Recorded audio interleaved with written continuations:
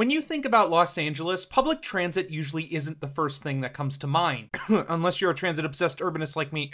But over the past 30 years, Los Angeles has actually been building out an extensive regional transit network. You have agencies in the region such as Metrolink, which has been doing a really good job converting a commuter rail network into a more regional rail network, with projects like the Antelope Valley Line and the Metrolink Arrow, which I actually covered in an earlier video. Now, Metrolink is definitely doing a fine job, but the real star of the growing transit network in Los Angeles is Metro LA. Starting off with the Metro A line, an LRT line opening in 1990, and then immediately following it with the B line, a heavy rail metro opening in 1993. And now you can see the map has definitely grown immensely since then, but there's two lines that stand out from the rest of them. Take a look at the symbols for every line. Normal, normal, normal, normal, wait. Why is the G line a square? Okay, let's get back into it. Normal. Hey, the J line's also a square. Wait, why are there so many squares among my beautiful circles? Well, the reason for this is that the G and the J are quite different from the rest of the network. So let's take a look at these lines and see how a couple of busways got onto the LA Metro network map. Like many other modern transit lines in the Los Angeles area, the G line's origins come from the Pacific Electric Railway, otherwise known as the Red Cars. With Pacific Electric's Red Car service beginning in the early 20th century on this right-of-way, and service stopping on this right-of-way in 1952. Now, in the mid-20th century, Los Angeles practically abandoned everything but buses and cars in terms of transportation around the city, so this right-of-way here sat empty for nearly 40 years. However, in the 90s, Los Angeles began to have a resurging interest in public transit, so Metro Los Angeles jumped at the opportunity to buy this right-of-way, and at first they wanted to build an extension to the Red Line using this right-of-way. However, a little fun thing called political opposition and NIMBYism ended up stalling this extension by forcing it to be a deep-bore tunnel. This would have been really expensive to build this deep-bore tunnel, however, Metro Los Angeles was not deterred. They put it up to a vote, and eventually the idea of extending the B line down this right-of-way finally came to an end when the county opposed the sales tax to fund the extension. However, that didn't mean that Metro wasn't going to use the right-of-way, because they had already bought it, so why not use it? So they decided to turn it into a busway. And in October of 2005, the first portion of the G line was opened for service. Side note, the G line is also paralleled by the G line bikeway, which provides trail access not just for recreation, but also for commuters as well. Personally, I really love this touch, and I think all transitways should have some multi-use trails paralleling them, but enough of this tangent, let's get back on track. Or busway in this case. The G line would then see a further extension north, up to Chatsworth in 2012, providing a connection to Metrolink services. But now, let's go take a look at Metro's other busway. While the Silver Line, now officially known as the J Line, didn't start running its modern service until 2009, the infrastructure that the J Line runs on has a much older history dating back to the 1970s. Built during the peak of car-dependent planning in LA, the El Monte Busway was designed as a way to decrease commute times and traffic on the San Bernardino Freeway between El Monte and downtown. With the construction of the original 11-mile segment of busways starting in 1972 and getting a formal dedication of completion in 1975, the El Monte would also get a further mile-long extension towards downtown in 1989. This segment of busway is also shared with other agencies in the region, such as Foothill Transit, which partially operates the Silver Streak BRT line along this busway. The second major busway that the J Line uses is the Harbor Transitway. The Transitway was built along the 110 freeway as a way to reduce traffic and improve travel times between southern LA and downtown. With construction beginning on the Transitway in 1993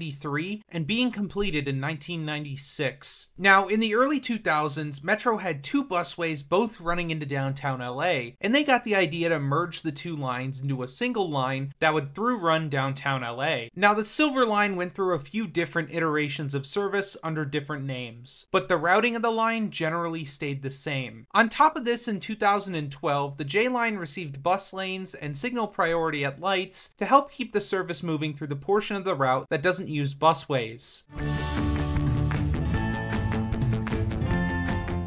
The G line begins its service at North Hollywood Station, where you can connect to other local Metro bus lines and the Metro B line. From there, the busway runs west in the San Fernando Valley, stopping at Laurel Canyon, Valley College, Woodman, Van Nuys, Sepulveda, Woodley, Balboa, Reseda, Tampa, Pierce College, DeSoto, and Canoga. After Canoga, the G line begins running north, stopping at Sherman Way, Roscoe, and Nordhoff, before finally stopping at Chatsworth, which is a connecting point with Metrolink's Ventura County line and Amtrak's Pacific Surfliner, a regional Amtrak service that runs in Southern California. The J line begins down in San Pedro, running north and stopping more frequently before it jumps onto the Harbor Transitway, and continues heading north, stopping off at Pacific Coast Highway and Carson, before taking a quick detour off of the Transitway to stop at the Harbor Gateway Transit Center. From there, the line continues north on the Transitway, stopping at Rosecrans, Harbor Freeway, which has a connection to the C line, Manchester, Slauson, and 37th Street, USC. From there, the line runs northeast into downtown LA, making more localized stops, and then begins running east. After stopping at Los Angeles Union Station, the line then hops onto the El Monte busway and continues east, stopping at LA General Medical Center, Cal State LA, and finally ending at the El Monte station. Both the G and the J lines run 24 hours a day, every day of the week, with service on the G line ranging every 4 to 8 minutes during rush hour, service ranging from every 8 to 15 minutes off-peak, and service ranging from every 20 to 60 minutes overnight. The J line sees similar service during the day as well. However, buses run slightly less frequently to San Pedro during the day and only run between 4 a.m. to 9 p.m.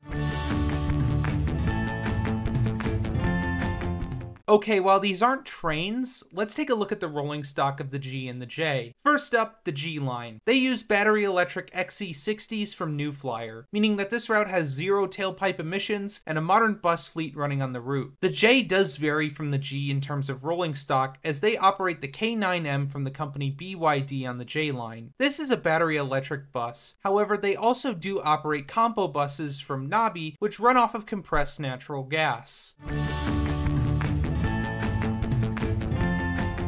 One of the best things about transit in LA is its pricing. Both the G and J lines cost $1.75 to ride, and this price includes 2 hours of free transfers to other transit services. But do you know what's cheaper than even one ride on the LA Metro? My Patreon, because you can get extra content, early access to videos, your name in the credits, and more. The link is down below, but let's get back into the video. Transit in Los Angeles is looking at a bright future when it comes to building out a more transit-accessible city, and both the G and the J lines are looking at bright futures. Let's start with the G. The G is actually suffering a lot from its success. With the line nearly reaching capacity for the busway, there needs to be upgrades made to the corridor. Eventually, the plan for the G line is to convert it into a light rail line, which would be able to handle the ridership demand. But for now, the city has suggested using double articulated buses or running convoys of buses to help accommodate the demand in the meantime, while the conversion is still ongoing. The J line has been seeing insane growth, having ridership grow nearly every year outside of 2020. And with this growth comes the need to make possible changes to the line. One of these proposed changes has been to get rid of the San Pedro section of the J line. The J buses are either numbered 910 or 950, with the 950 buses continuing all the way into San Pedro. Metro, however, wants to remove this San Pedro section of the line so they can run a fully battery electric bus fleet on the J. However, one thing that's stopped them from canceling the San Pedro service has been local pushback. This pushback, while preventing the J line from converting to full battery electric operations, has protected the one-ride transit connection between San Pedro and other communities in the Los Angeles metro area. A lot of this future funding for busway rolling stock, modernization, and the future conversion to light rail comes from a bill called Measure M. This was a half-a-cent sales tax passed in 2017 that provided a whole bunch of funding not only for transit, but also for pedestrian infrastructure, earthquake retrofitting,